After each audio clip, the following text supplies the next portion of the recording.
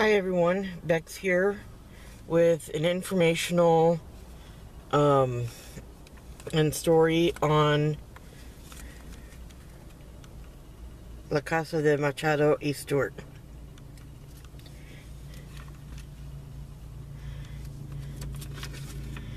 So the building is the first part of the residence, was built about 1829 by Corporal Jose Manuel Machado. It is one of the 5 remaining adobe buildings in Old Town State Historic Park. Many of the adobe homes begin with 2 rooms, one a living space and the other for sleeping.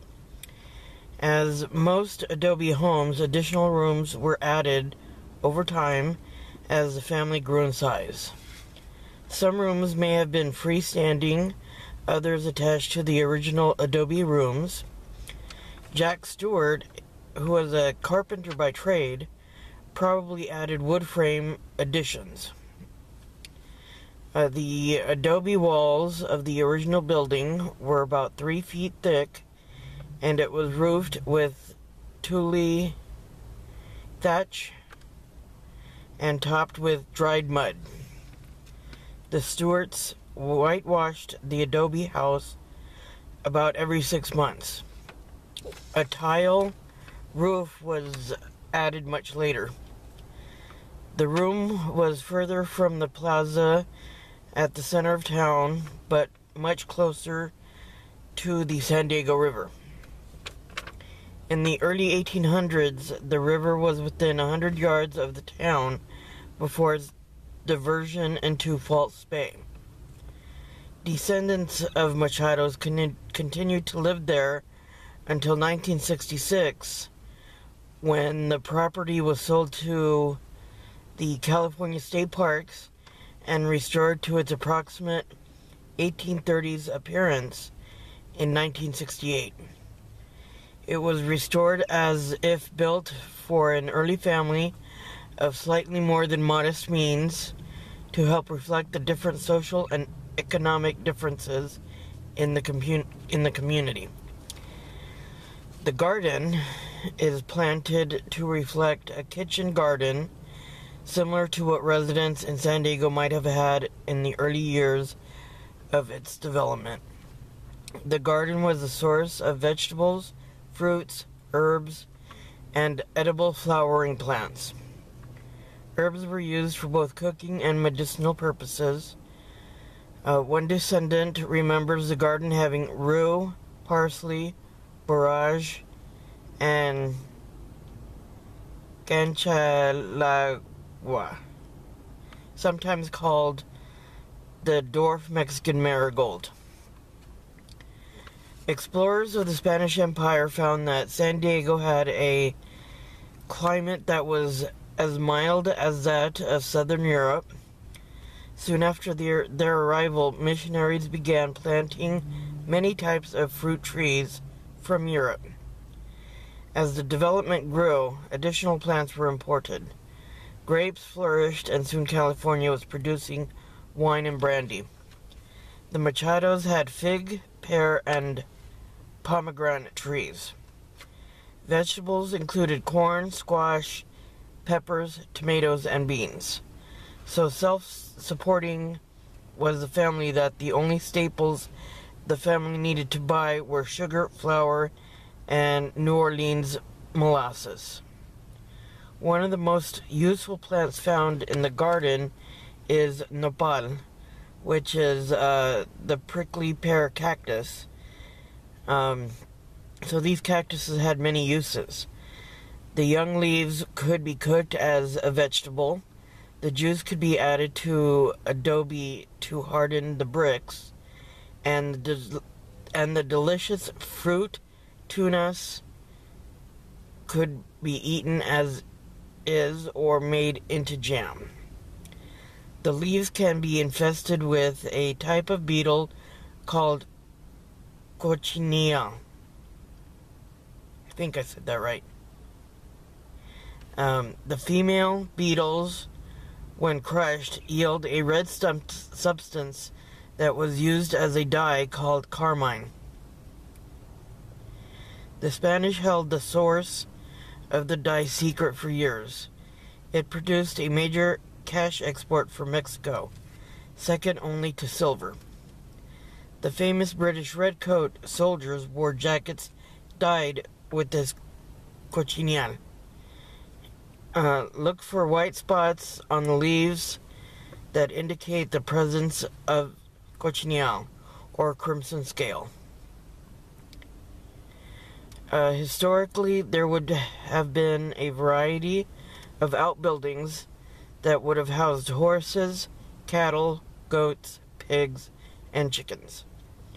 Typically outside open-air structures called ramadas provided shade for a variety of activities.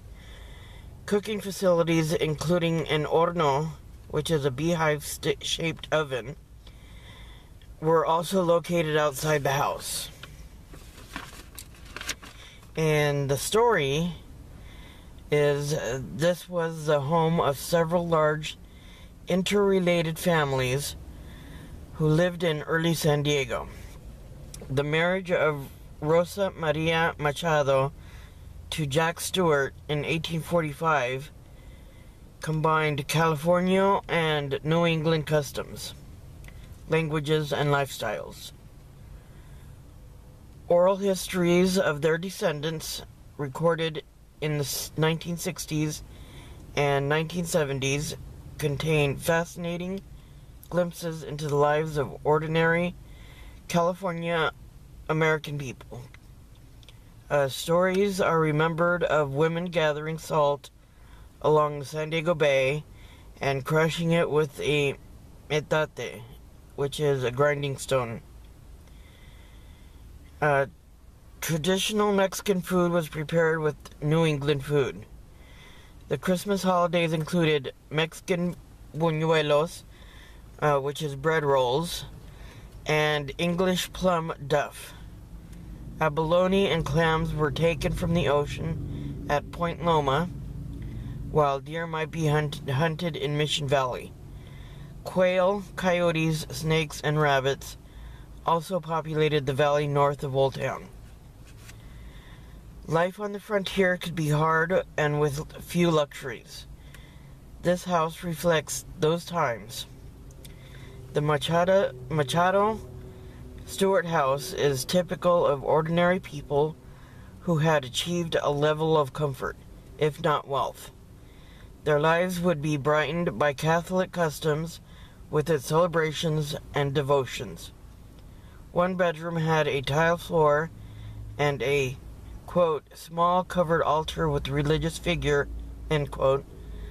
Other family possessions included 2 pictures of saints ornamented with seashells hung on either side of the fireplace, which was after 1850, a crucifix, a Stewart family Bible, glass bottles and tumblers, painted gourd drinking cup, and Jack Stewart's Chinese camphor wood chest. So for the people, Corporal Jose Manuel Machado lived from 1756 to 1852, was a soldado de cuerda, Spain's mounted dragoons who wore leather jackets. He married Maria Serafina Valdez, who lived from 1788 to 1861. They married around 1805 and initially lived at the Presidio of San Diego. As some soldiers began to move out of the fort in 1822, Jose and Maria built this adobe house and raised 11 children. One daughter, Rosa Machado, born 1828 and died 1898, was born in the house and became a bridge between 2 cultures when she married New Englander John Jack Collins Stewart. who lived from 1812 to 1892 in 1845. He was a sailor and second mate on the Alert, a New England hide and tallow ship. One of his shipmates was Richard Henry Dana, who mentions Stewart in his book called 2 Years Before the Mast. Stewart settled in San Diego around 1838. Stewart and Rosa had 11 children while he worked as a harbor pilot, rancher, and carpenter.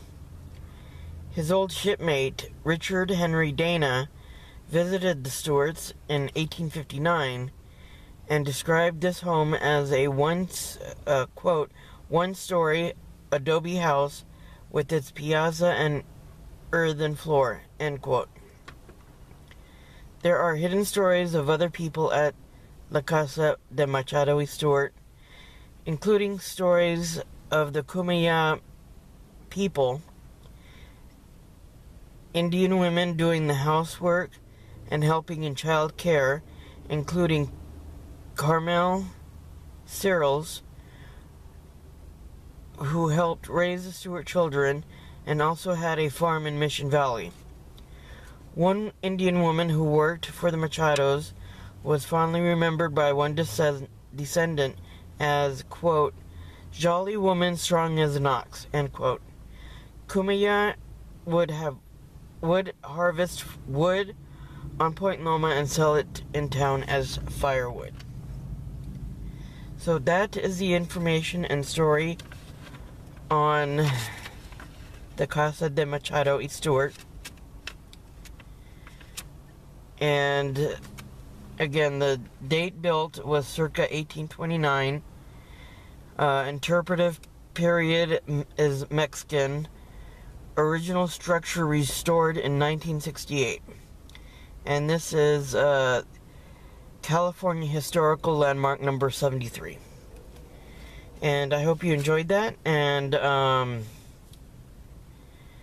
if you want any more other information, you could go to www.parks.ca.gov/Old Town San Diego.